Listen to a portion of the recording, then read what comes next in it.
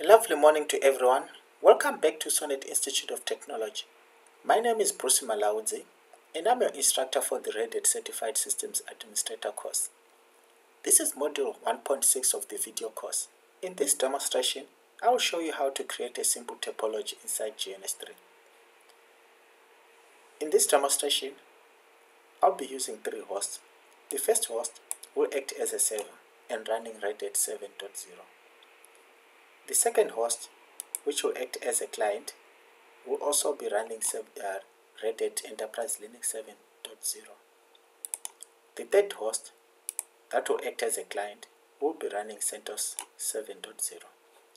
Without wasting time, let's jump into GNS3 and start configuring.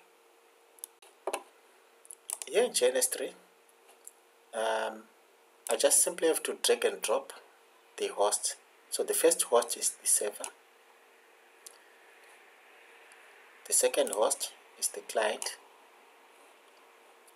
and the third host is the client as well. And the next thing, I need to drop in a switch.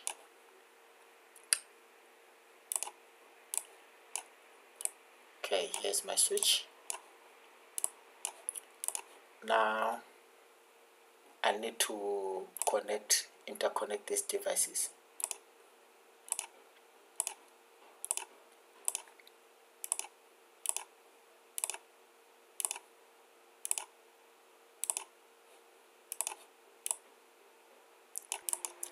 I need to assign the IPs, so let me label the IPs. So that will be, I'll be using the 10 network, so that will be 10.10.10.1 will belong to the server right here. The next one will be 10.10.10.2. That will belong to the CentOS machine. The next one will be 10.10.10.3. That will belong to the Red Hat client over here. And the next thing is to start these devices. So it's right click and start, right click and start.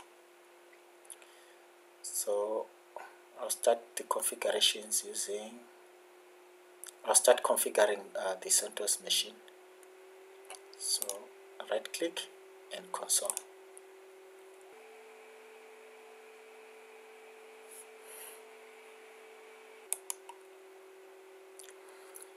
Okay, the system is booting.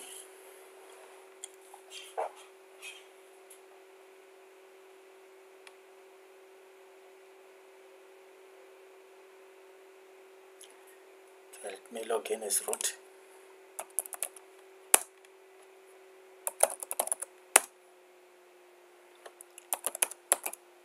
Okay, let me assign an IP address. So I'll use the command nm2 edit connection, select 80 and edit, scroll down, change automatic to manual or static, manual, scroll to show and scroll down to addresses. Now I can insert my address /24, scroll down. I don't need a gateway because there's no router. Okay, and quit systemctl, restart network service. Okay, that's a common error. The easiest way to overcome that error is to use nm2. Go back to nm2, scroll down to activate a connection and say deactivate and activate. then quit. So if I check my IP address,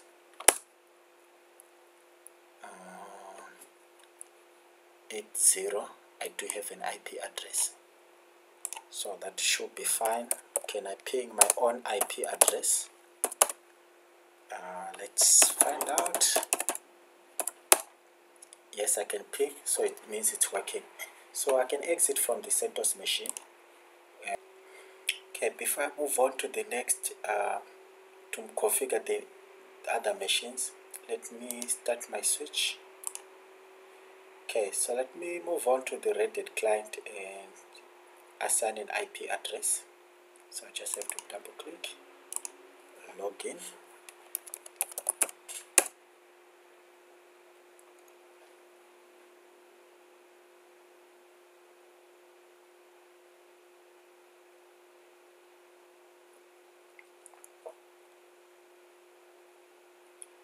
Okay, I'm successfully logged in. Let me start the terminal shell.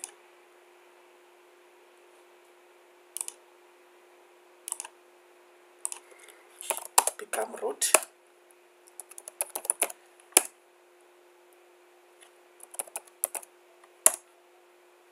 Okay, let me check my interface cards. So that will be NMCLI device. So I'll be using the interface GNS3. So the command is nm2 select edit connection and delete that one. So I can delete. Okay, I can add one. Ethernet. The device name is GNS3. Scroll down, change from automatic to manual.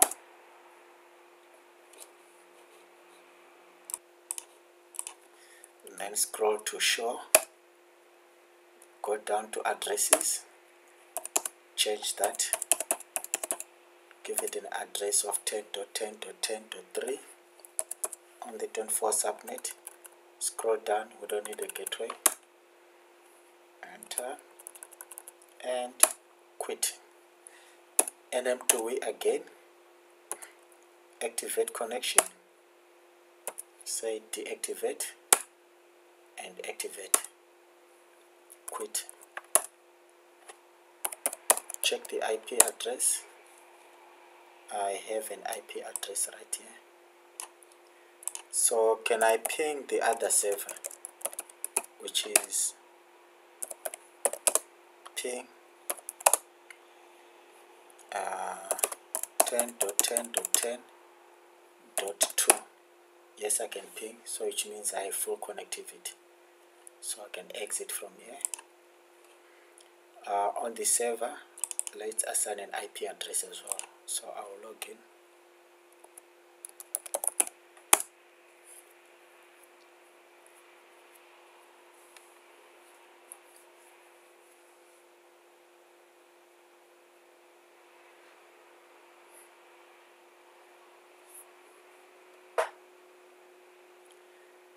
Okay, once I'm logged in, start the terminal.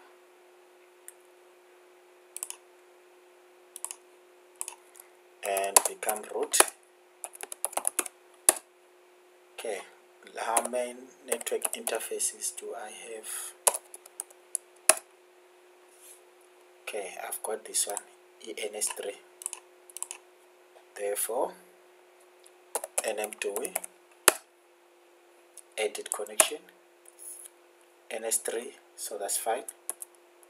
Go down to edit and scroll down, change from automatic to manual, scroll to show, scroll down to address.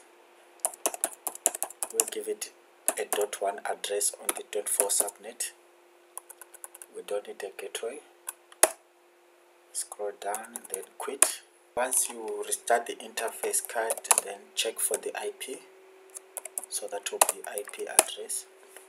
So From this point of time, we have an IP of 10.10.10.1.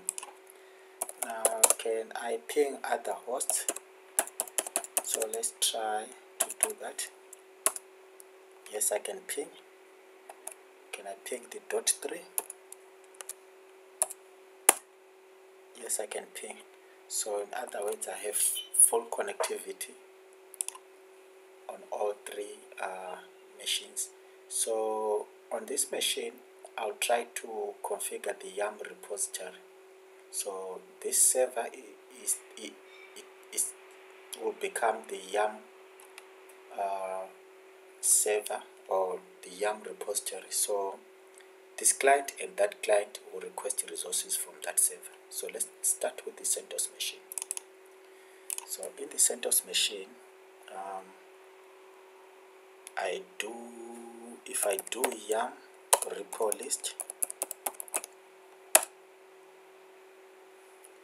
okay, so I have a lot of errors because CentOS machine has pre-configured YAM repositories. So since I'm not connected to the internet, these servers are unreachable. That is why it's failing to connect. So I have to remove pre-configured YAM. So cd etc yam.repos.d and check what is inside. So I have to delete everything. So that will be remove everything, and I'll say yes, yes, yes, yes, yes. Okay, clear the screen and everything is removed. So I can create a new, so the new one, I'll call it a test. That will be test.repo.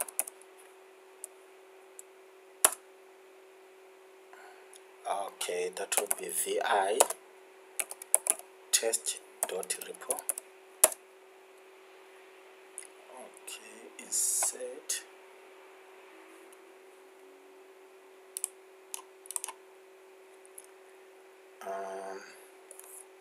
That will be test human readable. Its name equals test repo. The base URL will be HTTP, the IP address of the server, and the directory where it's found. GPG check,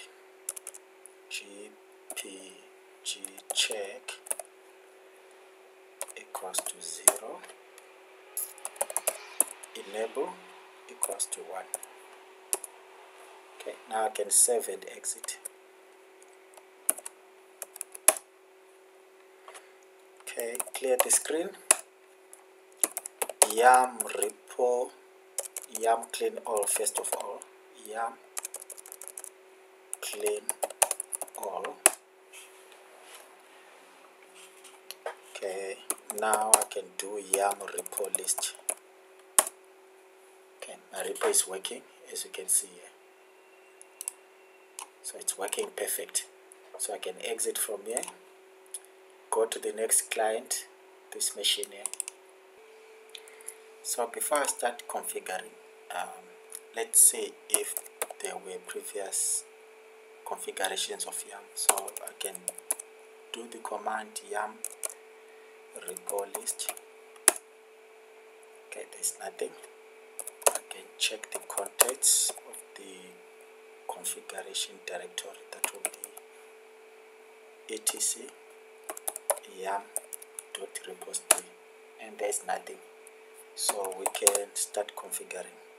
That will be vim etc yam.repos.d etc yam.repos.d, and let's call this one as redhead.repo. for a change.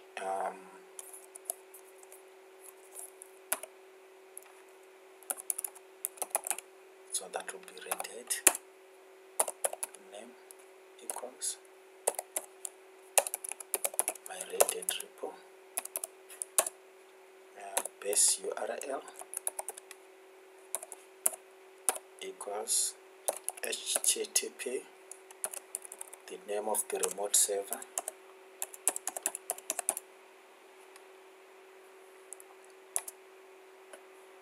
that's the IP address of the remote server, GPG check is equal to 0 for disable, and then enable the repo equals 1. Okay, can exit and save. Clear the screen, yum clean all, and yum repo list. Okay, the repository is working, as you can see. So basically, I've successfully configured a simple topology, and this machine here is acting as a server, and these two are acting as clients, and I successfully configured the YAM repository as we see here. So basically this is how it's done, and I would like to thank you for watching, and I hope this has been informative. Goodbye for now.